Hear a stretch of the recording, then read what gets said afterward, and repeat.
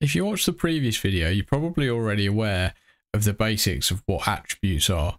So what we've got two types of attributes. We've got what we call instance attributes, and we've got what we call class attributes. And I just want to go through the difference because it's very important that it's understood. So if I start by adding a few different attributes to our object here, so we've got at the minute name, health and power. So let's say we're going to go further with our game. Let's give it a role. So we'll have self.role. We'll have that equal into role. There's nothing in there at the minute for role, but we'll come back to that. We can have self.alive, so we can have a boolean. I'll try and think of a couple of different types of data. So we'll have self.alive equals alive, and we'll pass it a true or false value. Hopefully we start alive, that'll be handy. Self.bag, and we'll have an empty list, so then we can pick things up as we go about our game and add them to our bag. And then we've got to choose how we're going to do this. So there's a couple of things I'm going to change here actually. Let's go through them one at a time. So we'll keep health and power and name the same. That's fine because we've got some strings and some integers. We then get to role. So let's say this role is the hero. We then get to alive. Now, there is a question with these attributes, whether you actually need to pass them or not. If it's something that you want to set at a certain thing at the start for every character, why pass it at all if it's always going to start the same? So in which case, I could set this to true. So I don't want it as a string. I'll set it as true. So every character will have this attribute, but it's not needed to be passed.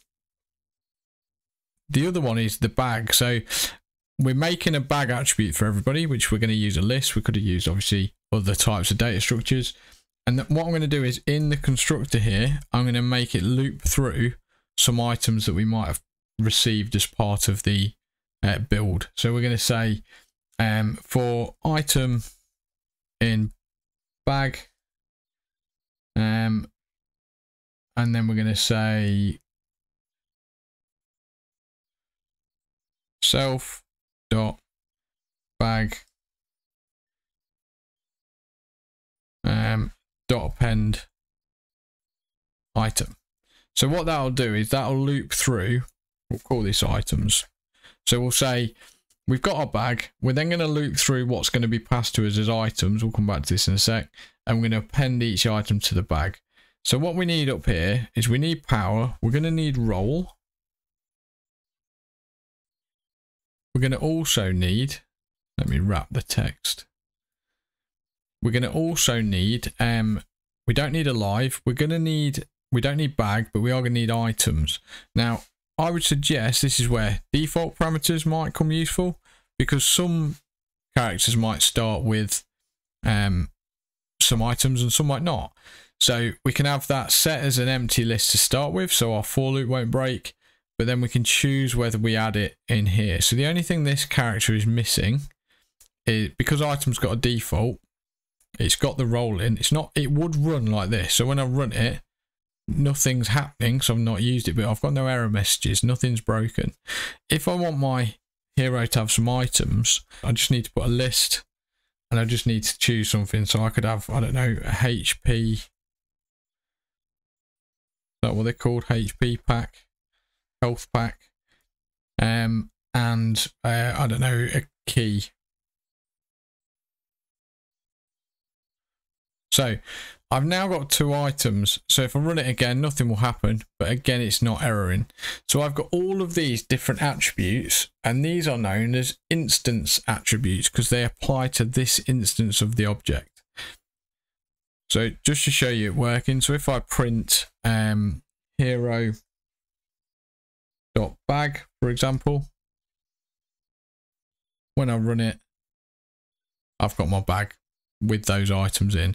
If I print hero.alive, it will show you that's true. So that's the basics of instance attributes. But I just want to throw an extra attribute in here called a class attribute. So if I go up the top here and I say, right, the uncle this is a really weird example that I wouldn't use, but the uncle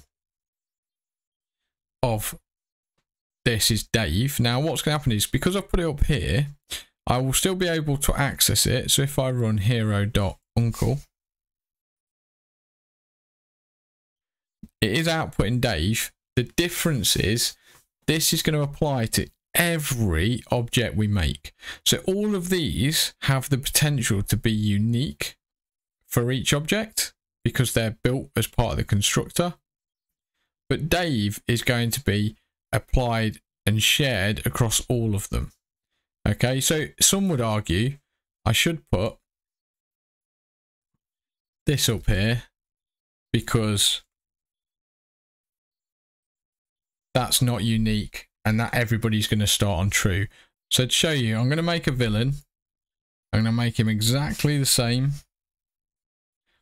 as the character, but the difference is we'll kill the villain. So we're going to say we're going to print the hero dot alive, and you can see that's true. And then we're going to print